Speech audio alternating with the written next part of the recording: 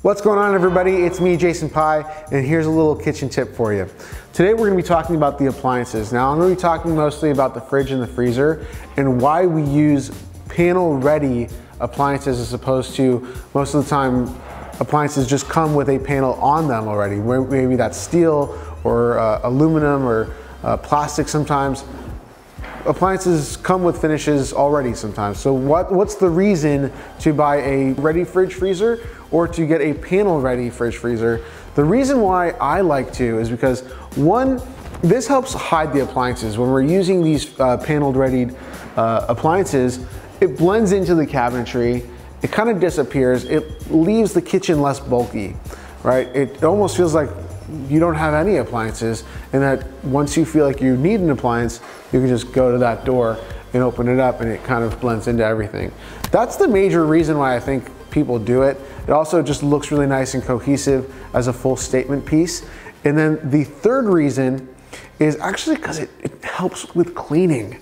You'd be surprised to find, but the truth is I've got 3 boys and I don't have a panel ready fridge. So there's fingerprints on my fridge all the time. We're probably cleaning our fridge every single day, wiping it down. Someone's put their boogers on it or something like that. It's absolutely gross. So doing panel ready fridges is actually a major time saver in terms of dealing with the issues that can occur with that. Not as much cleaning, not as much wiping down. You can, actually use a feather brush to wipe it down as opposed to, wiping it with water or getting a stainless steel cleaner and things like that. So it actually helps a lot with the maintenance of your kitchen as well, which is another great reason to go ahead and upgrade your kitchen.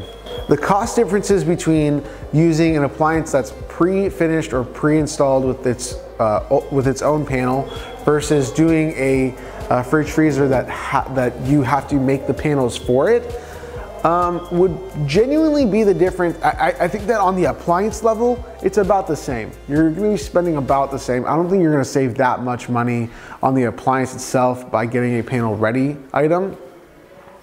Maybe it's a few $100 difference, but on the installation and construction side, you're probably gonna be spending about 10% of the appliance, maybe 20% of the appliance to installing that panel, to getting that panel. So making the material for itself, finishing the material however you want to finish it, and that's usually going to be your cost added to the appliance itself, not the whole package, but just that individual appliance. So hopefully that helps, and I'll see you on the next kitchen tips.